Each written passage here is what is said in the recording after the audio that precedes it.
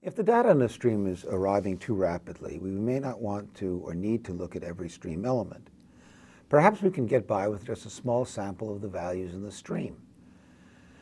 But we have to worry about two things. First, the sample better be unbiased. But second, the sampling process must preserve the answer to the query or queries we want to ask about the data. Unbiased sampling is not hard, but carelessly choosing how we sample can distort the results of queries. So after a discussion of the pitfalls, we'll see a method that preserves the answer to a given query, introducing only the noise that comes from the fact that we're sampling at random. Let's take up an example. Google has a stream of search queries coming in at all times. We might want to know what fraction of search queries received over a period, such as a month, are unique. That is, there's only one occurrence of that search query in the entire month. Many questions about the stream can be answered by sampling the stream. Suppose, to be concrete, that we randomly select 1/10 of the queries to be examined. For example, if we wanted to know what fraction of the search queries were single-word queries, we could compute that fraction for the sample and be pretty sure that it was very close to the fraction for the stream as a whole. That is, over a month, a 1/10 sample would be 1 billion queries or more. Statistically, if those queries are selected at random, the deviation from the true answer will be minuscule. However, we want the fraction of unique queries, and this query cannot be answered correctly from a random sample of the stream. In fact, as we shall see on the next slide, there's not enough information to deduce the fraction for the entire stream from the fraction for the sample. Let's do the math for the matter of unique queries. First, we know that there will be, in the sample, very close to 10% of the query occurrences of the original stream. The problem is that the probability of a given query appearing to be unique in the sample gets distorted because of the sample. First, suppose the query is unique in the stream as a whole. It has a 1/10 chance of being selected for the sample. That's fine. It says that the fraction of truly unique queries that make it into the sample is the same as for the whole stream. If we could only count the truly unique queries in the sample, we would get the right answer. However, suppose a search query appears exactly twice in the whole stream. The chance that the first occurrence will be selected for the sample is 10%, and the chance that the second occurrence will not be selected is 90%. Multiply those, and we have a 9% chance of this query occurrence being unique in the sample. Moreover, the first occurrence could not be selected, but the second is selected, and that's another 9% chance of a query that really occurs twice looking unique in the sample. That's a total of 18%. I'll let you do the calculation, but a query that appears in the stream 3 times has a 24.3% chance of looking unique in the sample. And in fact, any query, no matter how many times it appears in the original stream, has at least a small chance of looking unique in the sample. So when we count the number of unique queries in the sample, it will be an overestimate of the true fraction of unique queries, very possibly a substantial overestimate. In fact, there could be no unique queries in the original and yet many in the sample. And worst, we just don't know from the sample whether we're looking at truly unique queries or not.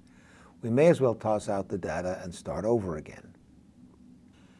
If you think about it, the problem was that we assumed we flipped a 10-sided coin every time a new element arrived on the stream.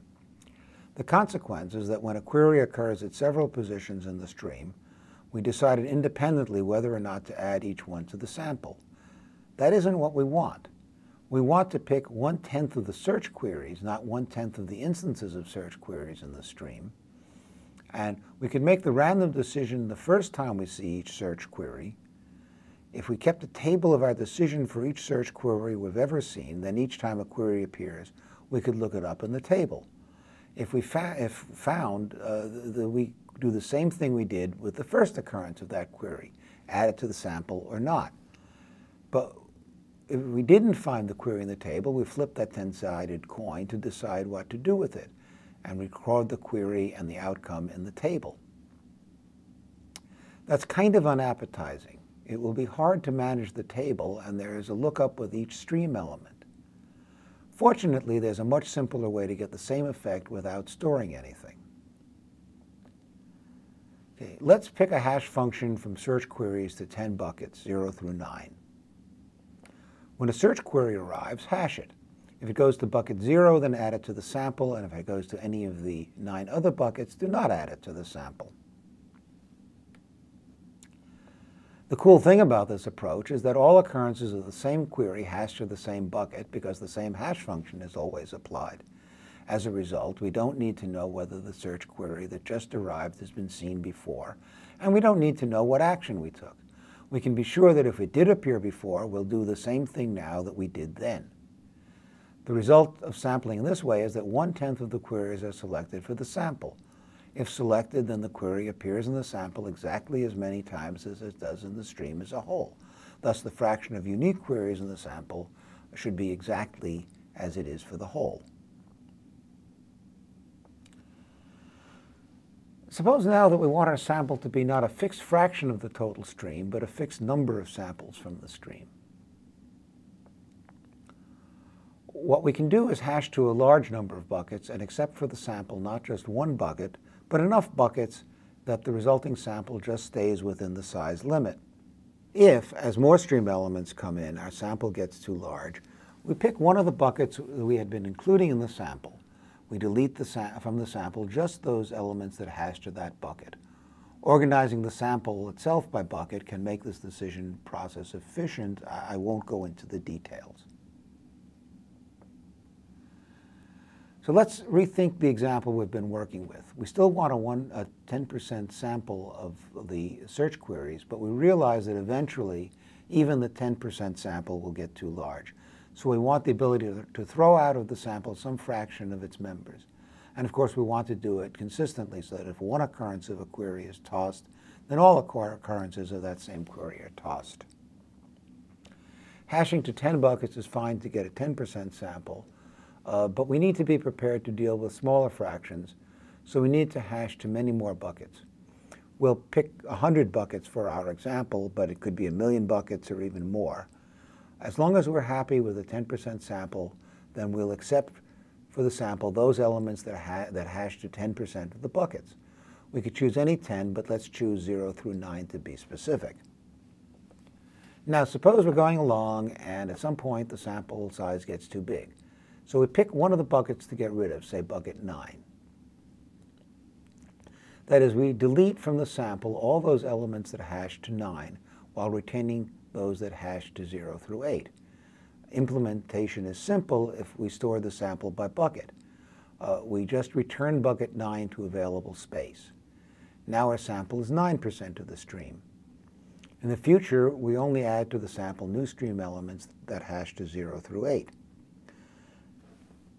Now, sooner or later, even the 9% sample will exceed our space bound, so we get rid of those elements that hash to 8, and then 7, and so on. If eventually even a 1% sample is too much, we're stuck, but then we should have taken the opportunity to hash to more buckets than 100, probably lots more.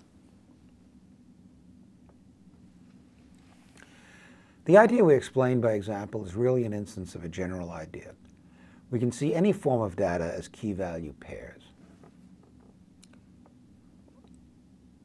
Okay, we can choose our sample by picking a random key set of the desired size and taking all key-value pairs whose key falls into the accepted set, regardless of the associated value. In our example of search queries, the search query itself was the key and the value was null. It was not really there. In general, we select our sample by hashing keys only. The value is not part of the argument of the hash function. We pick an appropriate number of buckets for acceptance, and we add to our sample each key-value pair whose key hashes to one side of the to one of the accepting buckets. So let's look at a simple example where picking the right key makes all the difference. Imagine our data elements are tuples with 3 components, an ID for some employee, the department that employee works for, and the salary of that employee. For each department, there is a salary range, the difference between the maximum and minimum salaries taken over all the employees of that department. Again, let's suppose we want to use a 10% sample of those tuples to estimate the average salary range. Picking 10% of the tuples at random won't work. For a given department, we're likely to be missing one or both of the employees with the minimum or maximum salary in that department. Thus, the differences between the max and min salaries in the sample for a department is likely to be too low. That is, we have introduced a bias toward the low side by our poor sampling strategy. The right way to sample is to treat only the department component of tuples as the key, and the other two components, the employee ID and salary, as each part of the value. In general, both the key and value parts can consist of many components. If we sample this way, what we're doing is sampling a subset of the departments, but for each department in the sample, we get all its employee salary data, and we can get the true salary range for that department. When we compute the average of the ranges, we might be off a little because we're sampling the ranges for some departments rather than averaging the ranges for all departments. But that error is just random noise introduced by the sampling process, not a bias in one direction or another.